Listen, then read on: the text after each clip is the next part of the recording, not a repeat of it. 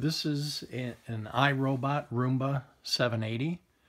What I'm going to do is show you what's involved in emptying the bin that picked up all the dust, and also what's involved in routine maintenance for this vacuum.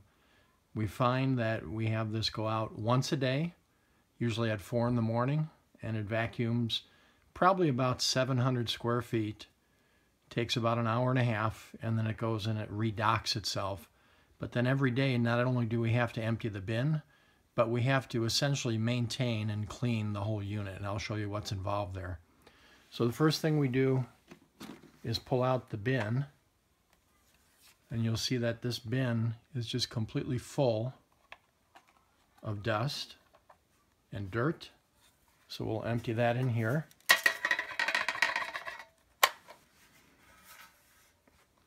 And then there are also some HEPA filters that are located here, and you can see those are pretty well full. This is just what happens in those filters once a day. So the best way, instead of replacing the whole filter, the best way to do this is to just tap the filter like this.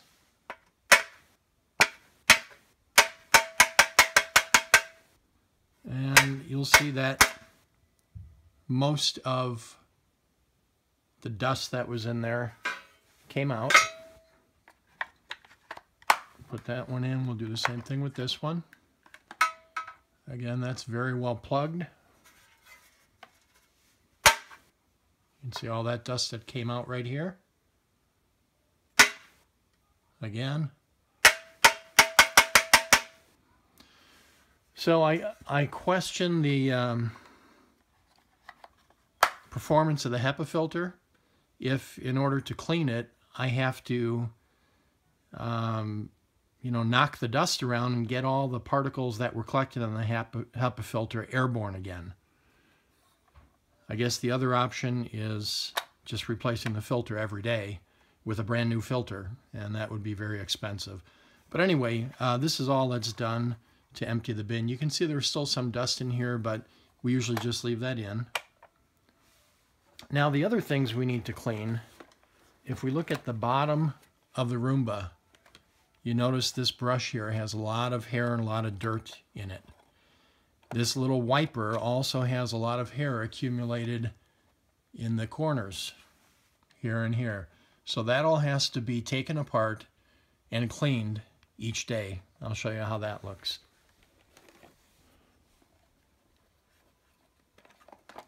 So this comes open.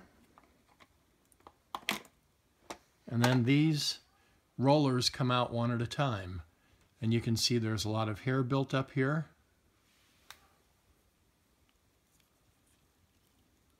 This comes off, and we find that hair is underneath here.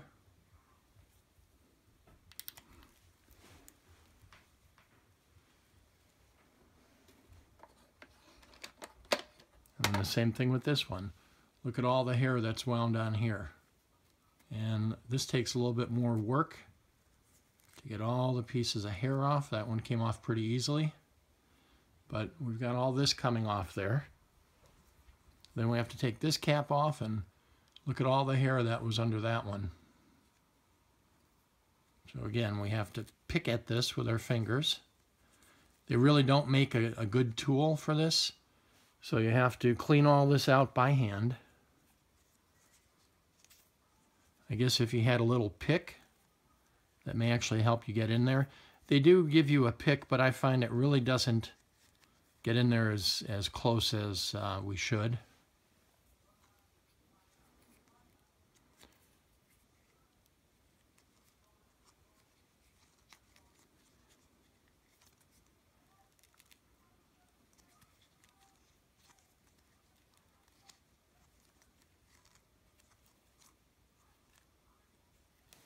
Okay, that's pretty good. We got all that out.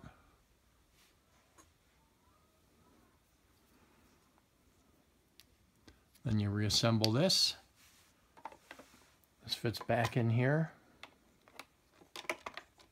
And that drops in.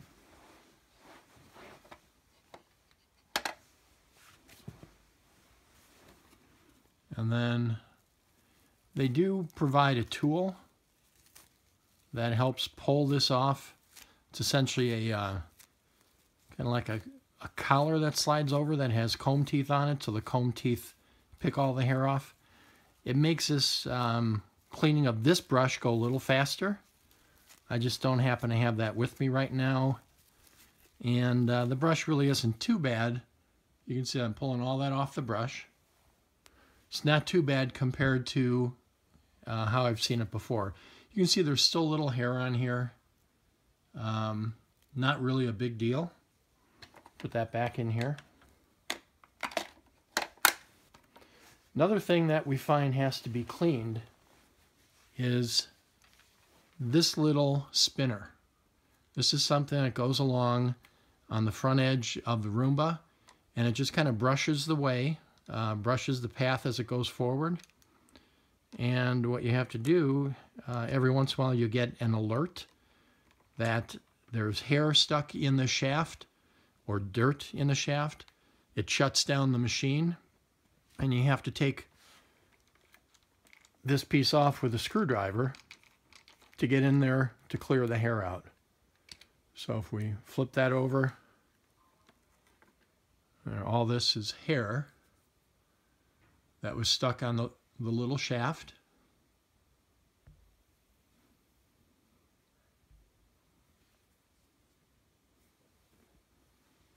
Then that has to go back in place.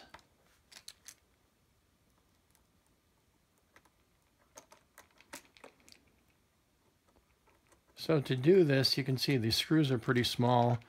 It's using hand tools. You have to be pretty good with your hands. You have to have good eyesight because a lot of these things are pretty small. Pulling the hair out of the little nooks and crannies also take a bit of work.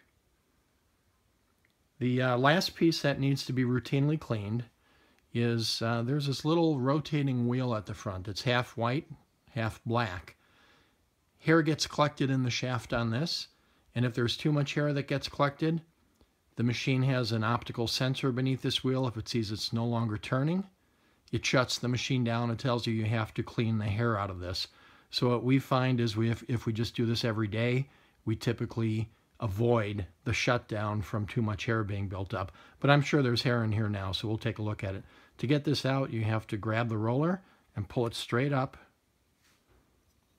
And it looks like that. So the roller is in here in this little caster. And then you have to take your fingers and pop that out.